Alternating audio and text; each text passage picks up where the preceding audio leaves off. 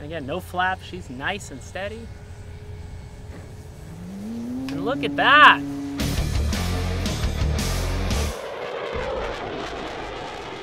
Hello pilots, welcome back to Motion RC. I'm James, and alongside me today is pilot Lewis Sharp. He is a member of the CCRC. You guys might see him, he's in our live chat a lot. We always see him out here at the field. And over the last month or so, 2 months, you've built up quite the arsenal of Nexa balsa planes. Yeah, I've put together 2 or 3 of them. 2 or 3 of them, a few from the past, a few that we've got.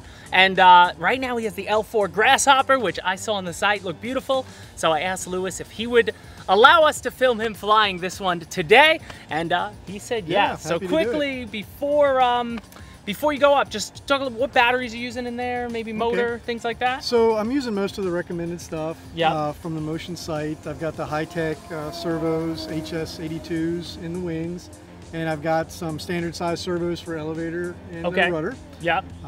I got I'm using a Supo motor, a little bit smaller motor actually than what's recommended. That's what I had. Okay. Yeah. And but I'm using 4S 3300 milliamp hour batteries. Okay. And a 60 amp ESC. Nice. All right. And I saw you flown it a couple times. You're getting like 8 to 10 minutes on flights for days. I mean, it's a Cub. That's what should happen. Yeah. But wood prop on the front. Got a 12x6 master air screw prop on the front. Gotcha. I tried a couple different propellers and decided to use this one because it worked the best. Okay. And everything went together really well.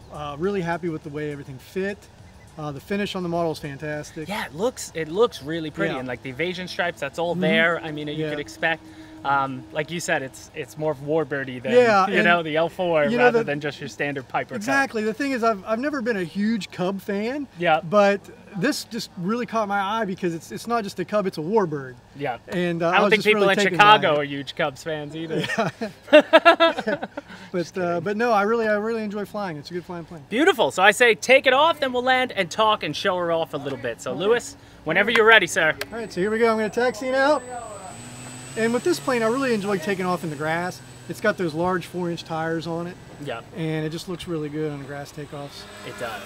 With those invasion stripes, I bet it's going to look nice when it's playing low within the trees and such. Yeah, it does.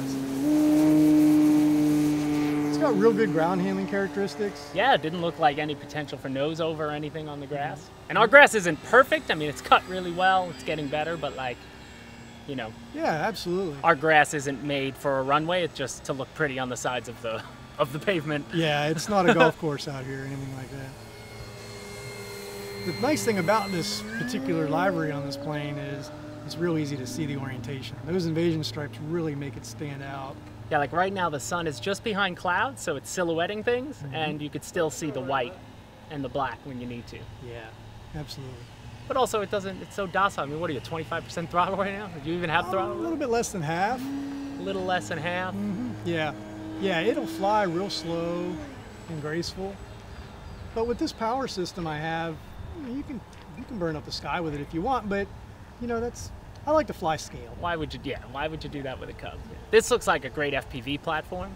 It could be. There's a lot of windows, in the front, which is nice. Now this is obviously 5-channel. So it aileron, is 4. elevator. No, it's just 4-channel. Throttle, aileron. Yep. So no flaps on it. No flaps. No flaps. Gotcha. No flaps. Yeah. No flaps on it. Yeah, nice low pass. Bring her on down. Just watch out for, I think that was Jerry. Crashes little pits there. Oh, beautiful. And she looks so nice. I love the blue cowl too. Touch and go, right to left. And this particular one has the Mistress. The Mistress decal. The Mistress decal on it. Yeah. And it is modeled after a full scale. There's a full scale Mistress L-4 Grasshopper out there. Wow. It's always a nice added bonus. Yeah. It's nice to have, the model of the plane looks pretty much just like the full scale. What do you want? Can we just? Oh, he's going on the field, so we'll stay high for this one. But she roll, and how's her roll rate and such? So it does roll. It's not so bad. Okay. Pretty scale. Yeah, that's pretty scale. And you can do loops with it too. I bet a stall turn would look nice with this one. We can do that. And we can do a little bit of a loop here.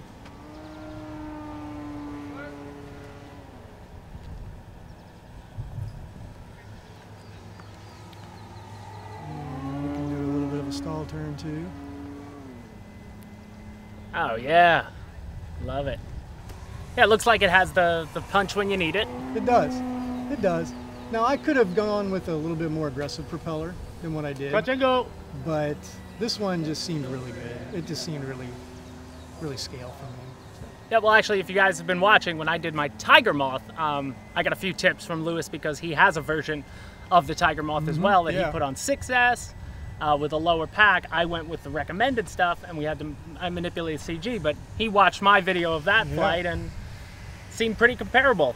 Yeah. You know, like I didn't think for a Tiger Moth, 6S just felt maybe too much, but yeah, you know, I would never use it. Mine has definitely got a lot more power than it needs. Yeah. There's no doubt about that.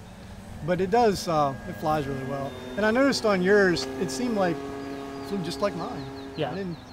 And this one looks like perfect. Now, did you have to manipulate anything for the CG? So all I needed to do with this is I did have to add some weight.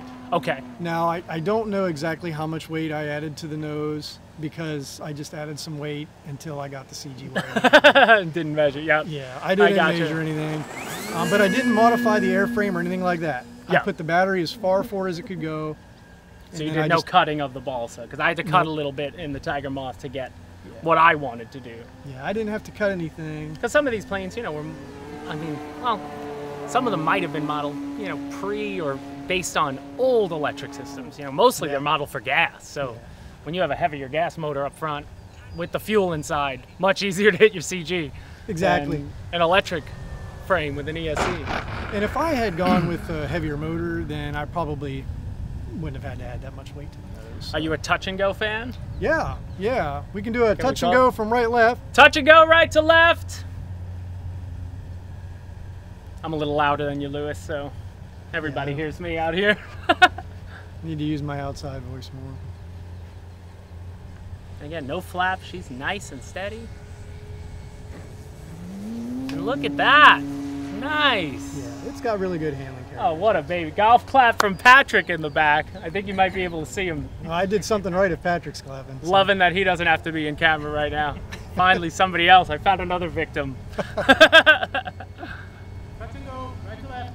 no, this is great. He's got a few. So you've got the, well, you have a Tiger Moth, but I do. You have from Nexa right now. You have this, and I know you have the Twin I Otter. got the Twin Otter. That was beautiful. So hopefully we get out one day with that. And what I think I might have to do, Lewis, is send you the float set. I think we got a float set in, and maybe we head over to Lake Allatoona and try the Twin Otter on some floats. Yeah, that would be something. I love float flying. Landing, full stop. I remember seeing a big L-4 at Jonal too with floats on it. Big, like quarter scale. The guy had a quarter scale gasser Piper Cub, well, L-4 Grasshopper with floats on it. That might have been 2014 Jonal. And also looked awesome on floats. I may have seen that video as well. Yeah, it was all over back then. Wow, she's got some nice movements. And the beauty about this, again, guys, it's a beautiful balsa model. Probably pretty simple as long as you follow the instructions on how to, you know, put together. I'm assuming half the hinges were done on one of the surfaces, right? Yes. Like the Tiger Moth. And that's something I've seen with all of the Nexa models that I've put together. They all seem to do that. It's nice. It's really just, nice. I don't like hinging in general, but it's better when one side's already done, and then you just have to fit in the last bit. So I think the hinges are already on the surface itself, and then you just got to put it into the wing or the elevator. So we're gonna go ahead and I'm gonna go ahead and land. All right, we're gonna take a landing because you could be up for a while, but I think more than got the point across. What is the wingspan? Was it 14? It's 15, 16? 63 inches, I think. 63, so that's about 1,600. That's like the Corsair, the Spitfire from Flightline. It's bigger than the Tiger Moth. In span, oh wow, look at her just float down. Ooh. And you're taking the long way. Yeah. But nice. Beautiful flight, Lewis. Thank you for that. Thank you. I'm happy to see it. I love that, you know, we're starting to see more and more of these Nexa planes out there in the wild. And definitely, it seems like the Nexa series at this size, at these prices, you know, perfect for the people that have only thought about foam. But it's nice to have a balsa model or two in your hangar, man. And I tell you, the Nexa models are fantastic value. They really are. I've been very happy with all of the ones that I have. You know, I'm not going to sit there and say they fly better, but they look good.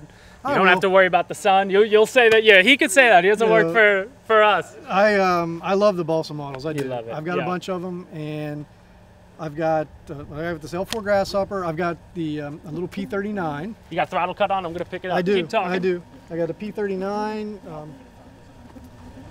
I've got the Tiger Moth, and of course I got the Twin Otter. So, Nice. and they're all great. They're all great flyers. Love them all. Throttle cut is on, so you didn't do any decals. That was already there. All the decals were included. I just had to put the Mistress decal, the little fuel tank. Okay. Oh, sorry. I just hit him in the face. But all the tail numbers, everything else like was what they pretty much did on here. there. Yeah. That's a nice setup. The wheels, the wings can be removed, but it fits in my truck without doing that. We can take it off here or here. That's right. You remove this screw, and then there's a screw actually up here that holds the wing panels on. Okay. Pull them off. Where do you get access to that? From inside? No. I just put a little cover over okay. it. A little cover over it. Yeah. There you go. So that was just from the extra. They give you like an extra sticker to hide any mistakes. They always, Nexa, they always give you that extra covering for patch jobs, so I just cut a couple little round pieces out and stuck them on there. So normally that would be right there. Good idea. Yeah. Good idea. And I love, we can open, do you just pull this door open? Yeah, so this actually opens up. Look at that. Just like scale. For the access. Perfect for that's some, right. Got to get some pilots in there. Yeah, I need to add a pilot, but you know, your elevator rudder servo is back here, and then I got my receiver on the side. I got a little Hobby Eagle gyro right there. A little closer to Alex. Yeah, check out. So when you build it, everything goes in through that panel. There's no access to the top, so you gotta reach in there to put all your stuff in. But everything fit really well. Nice battery. I do love the blue on the cow. This is a really. Oh, this goes. That goes first, and then that. Let's take a look under the wings. Nice. Yeah, so what I did here, because the recommended servos were these HS82s, what I did is, this was just bare balsa here, so I painted it white to try and blend it in a little bit better with the invasion stripes. Yeah. But they fit in there really well. I'm really loving the wheels that they include with the Nexa models. These are some really nice wheels. They're nice soft sponge. But spongy. Yeah. Definitely nice. I mean, they'll get eaten up over time, but with a bird like this, you're not really. That's why I like the grass takeoffs and Yeah. landings. You know, it helps they last a little longer that way. Protected. But overall, absolutely gorgeous model, guys. Lewis, once again, shaking your hand. Thank you so much for flying her for us. And guys, available now at motionrc.com, coming to motionrc.eu. And like, share, and subscribe, please. It always helps. We thank you so much to everybody who watches one of our videos. And we'll see you next time at Motion RC.